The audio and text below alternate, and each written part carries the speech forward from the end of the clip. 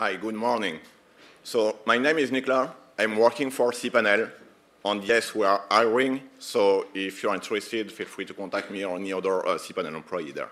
So today I'm there to talk about Perl internals. But this is a very short introduction of Perl internal. It's mainly for beginners. Why that talk? Because this is exactly the kind of talk I would really enjoy a few years ago when I started working on the compiler at cPanel.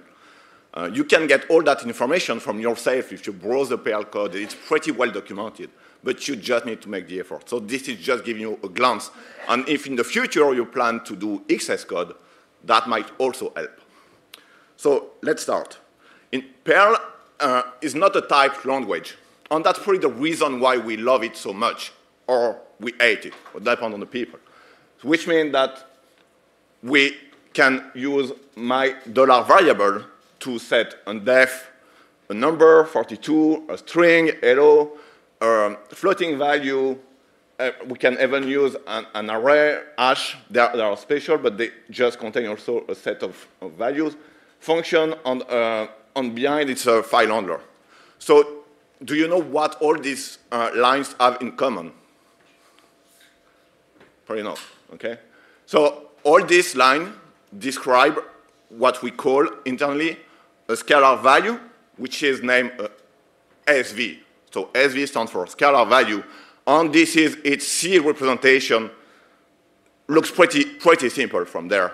But if you dig on that representation, the thing to notice there is the type here. OK, it's not a type language, but we have a type somewhere. It's buried in the flag. In fact, it's just stealing a few bits from the flag there, but it's there. So we're going to see the SV description just after. So SV can be typed. There is a type. So what are all of them? The null value, it's a special value. It's mainly the, it's a regular SV. It's there, undef is there. The IV is for integer value, or 42 is there. The PV is for our pointer value. It's not SV for string because S was already used, so we use PV. And this is the hello string, which is there. The floating value is there as an NV. Okay? The array is below here as AV. The hash, it's one HV just on the right. And the function, it's a code, so it's a CV. On the file handler, it's IO. You have more than this. On that graph, I'm not sure you can see it pretty well, but if we zoom in, we can clearly split that graph in two parts. Why? The reason is that between the very top part, we describe basic types like strings, integers, and reference. Behind, we have the PVMG, which are the magic. I'm not going to explain what are magics, but mainly what we are saying is that all the types below magics, like array, IV, HV, GV, CV, and IO, they all contain magic. So magic, for example, can be a way when you are blessing your values. So SVC definition, let's go back to C. It's very, very simple. Cannot be more simple than this. This is a struct which contains one head and a body. So what is the head, what is the body? It's pretty hard to see from there. Mainly the body is a void star here. It's the extra pointer to what will be used later. And the head has two parts, the ref count on the flags and the union. And the union is just also an extra pointer. So let's now open a little more sv.h where you can find this information. So we saw the sv, just which is sv head with void star. And it's going to set a pointer of type void star, void on ref count on the flags for the first field. And then the union is pretty scary, but at the end, the only thing you need to remember from this is just a pointer. It can be a different type of pointer. not necessarily a pointer. In some case, it can be an integer or sometimes double pointer, but mainly this is it. So if we open a little more, scroll down a little more in sv.h, what we can see all these types there. This is just an enum, and these are all the possible types that can go in the type field. And then we also have a mask that we could use later to do a bit mask on the flags field to know what is the type of that SV. This is how we are doing stuff. So from there, it's pretty easy to define any other SV. You can define the array AV by using the same kind of struct where you're just going to say, rather than using a void star, you are going to use a XPV AV. This is an extension that defines the array. You have the same thing for the XPV GV for the GVs, which are your stashes. You have a CV. You are going an extension for the XPV CV. Same thing for HV, IO, and so on. So what is that XPV stuff? If we just have a look at arrays, and what is an array? An array is a list of elements. So in our case, it's a list of SVs, because it can be any of these SVs. So the only information we need is on how we represent a list. In C, it's a double pointer. It's there. The XAV alloc, this is where is your array field. We have two extra information, integers. One to know what's the max of the size allocated for that pointer there. One other to know where is the last value. So when you push something in your array, you are just going to push it there. And we have magics, but as I said, I'm not going to re-explain magic. So this is how arrays are implemented behind the hood. Let's go back to Perl and start from something very, very simple, like my $a equal a number. And let's use devil pick. You will notice that I'm using devil pick in a very weird way, using a wrapper with eval. You don't need to do this. I'm mainly doing this because I'm using the Perl compiler, and I try to hide it from there. So in all other slides, I will use devil pick, and I will just use a dump function.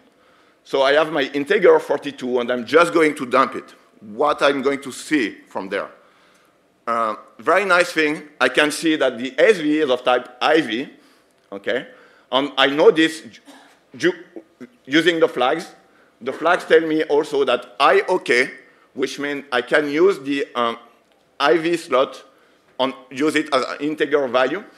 And the question is, where is that IV slot for storing the integer value? It's in the union that we saw. There's one of the fields which is svu.iv. This is where the IV is stored.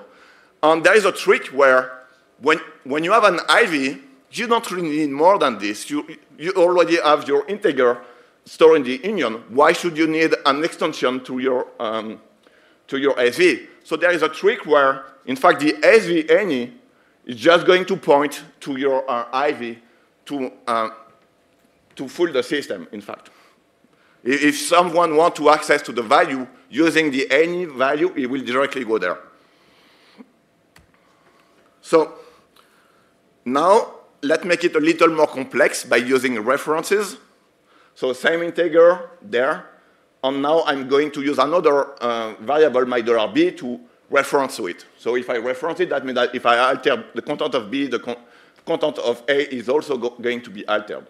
If I say $b equal 1, 2, 3, then $a is going to be 1, 2, 3. So this is the dump I'm going to do. Let's dump A before, A after, and B. If I dump A before, first thing I can notice the memory address of the IV for A, which is AC0. Okay? And I will find that AV again as part of the union in the RV. And the RV is, in fact, not really a type anymore. It's just stealing, because it's just storing an integer value for the memory address. So it's using an IV, but it's one RV, because there's a flag ROK saying, hey, it's a reference. Use it as a reference. And point to that SV there. And what I can see is there is a ref count value. And that ref count value just hold how many pointers in your code points are using that SV to know when you can destroy that SV and when you're going to trigger the destroy method internally. So that ref count increase the second I make a new reference of that object with $B, the ref count increase by 1 to 2. And if I destroy B, that ref count will decrease to 1. So you can represent this as this. So our $B is on the left, and our $A is on the right. And we can see that our $B, there's a flag describing as a RV, and it's just using the union name SVURV to just point to the address of our $A_SV. Let's now make it a little more complex and use a string. So the strings are PV. Okay, so this is a simple string, A, B, C, D. And I'm going to dump it. What I'm seeing there. First thing, it's good news. I see a PV, so it's typed as a PV. There's a flag telling me that's a POK. So I can use the PV pointer. And if I have a look at the PV pointer is ABCD on \0, which means that internally we need an extra character to put the \0 down to know where the string finishes. So we have two integer values for the string, cur and len. Cur is the size of the string from a Perl point of view, and len is the size from a C point of view, which tells you how many characters you have malloced. So if I make that string longer, I can still use the same memory slot by appending to it. But if I am going to a string longer than 10, in fact 9 characters, I will need to do a new malloc. Okay? So if you represent it, this will be this way. You have your SV and you have 2 pointers. One for the XPV that will hold the cur on the len value, and the other pointer is hidden in the union and will point to your strings. Okay? This has 3 advantages there. That means for when you have a PV, you have 3 kinds of mallocs. One for your struct, SV, one for your XPV, and one for your strings. Okay? If I see after the \0, there is something else. It's weird. Looks like it was introduced in 5.18 or after 5.18. That character, we're going to have a look of what it is. The idea is when you have a string that's going to be reused, why doing a new malloc? Okay? So this is that character there named isCow, copy and write. And we can see there that if I make that string, I reuse 4 times by pushing it to an array, then that same string, that same memory address is going to be used 5 times. This is good, I'm saving memory. If that string was like 100 megabytes, it will only be 100 megabytes in my memory and not 500. That's what that core ref count means. And every time something is going to alter that string, it's going to do the copy only when it needs and decrease that counter. So if we dump these strings there, we can see that all the SV have different memory address, but all the PV are the same. They are sharing the same PV, which means if by mistake someone altered that PV internally, then all the other strings, which were my $foo, my $bar, they might be altered, but this is not happening. That would be a bug. Okay, let's make another example, very simple. I make a variable, I start with a number, I assign it a number, this is one IV, then I assign it a string. This is a PV. But in fact, it will be a PV-IV. By just doing this in your program, you are going to upgrade the IV to a PV-IV. And if you have a look at the tree of how things are defined, you can always go from top to bottom. You never downgrade. So you can go from IV to PV-IV. And what you can see is, if you dump that, you will see that you have a PV-IV, and you will notice 2 things. You will notice that the IV field is set to 51, and the PV pointer points to a string with ABCD. But if you have a look closer at the flags tell you only use the string. Only the string is valid there. P OK means only the pointer is valid. You cannot use that IV slot. Okay, let's make a slight difference there. Now I start with an integer, and I append to that integer an empty string. What's going to happen? It's going to create my string from the integer. I've got my PV with the number 98765, but I also have the value. The value is still stored also in the IV. Unfortunately, there, we lost the IOK flag, which means we cannot use the integer value. We will need to recompute it. Only the POK is stored. So we can, by doing this, we upgrade it to a string. Where are the values stored? So when you have a PV IV, the string is stored in the PV, and the IV is stored in the XPV IV. You will notice the XIV U there. So this is where the IV is stored in the yellow flag, and the string is stored in the PV. So one common mistake we can do is to reallocate string, which means that if I have a string and I just reinforce a string concatenation by appending empty string, like there, and I can zoom in to see it better, what you can notice is that the memory address of the string ABCDF is different in the two cases. It's not preserving the same string. So every time you are going to append empty string to your string, you are going to create a new malloc there. Hashes. It's pretty short to start the hash part. I will try to just give you a glance of hashes.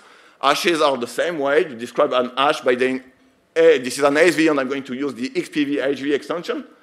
And one hash is nothing else than array. Okay? So you need to know how many keys, what's the size of your array, and how many keys you are using. This is the keys on max there. This is then when you have collision, you are going to use linked list, the HE. And what you will notice that every HE contains the hash value, which knows where to put, which bucket you are going to store it. On the string there, it's the hash key.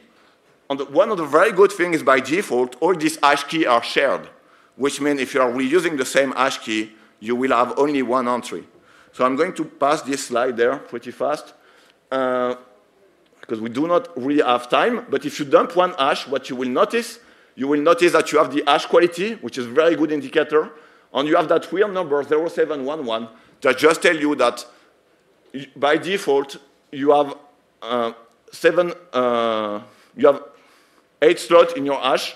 7 of them has no value. 1 of them has 1 value. Okay, and the field tell you that 1 slot is used, and max tell you this is the max value on your array that you can use, which is malloc. So we are going, what we saw there in the previous slide, we saw that max was 7.